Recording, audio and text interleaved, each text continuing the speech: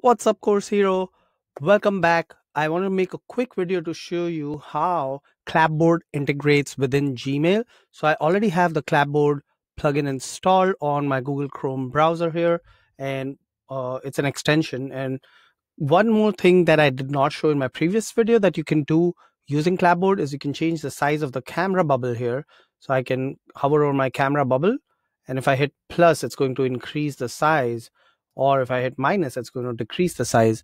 And once you have reached the size limit and you hover over that plus or minus, you'll see this little X on top, which means you cannot go any lower or any higher. That being said, I'm going to try to compose a new Gmail, and you can see when I do that, now I can insert a Story Express video just like I could insert a Loom recording. So if I click on this, here are all my videos that I've created, and I can sort by uploaded, created, all videos, or recorded videos, and then I can just simply select one that I want to share, and that automatically inserts the video along with the video title, the link to the video, and anything else that you want to add in here. So this looks like the link of the page where this video was taken. So it also inserts that, and then you can simply send it.